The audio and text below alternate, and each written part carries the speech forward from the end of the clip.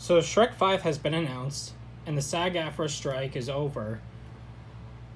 What more is there? Oh wait! A DVD or physical media update. Let's get into it. This is a upgrade from the 2014 DVD I have, so I can get rid of that one.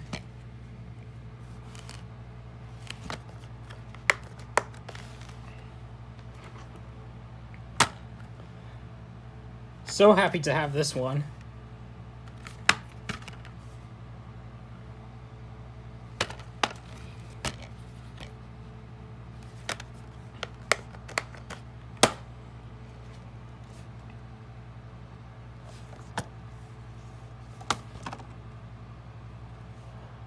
First movie to be made by Warner Independent Pictures.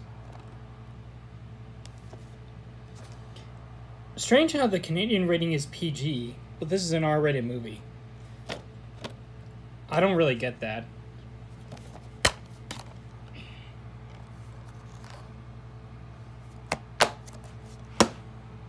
Now to the two Blu-rays.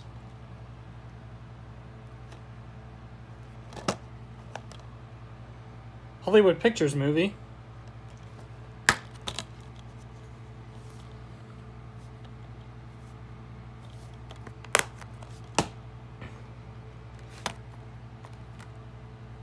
Another one I'm really happy to have.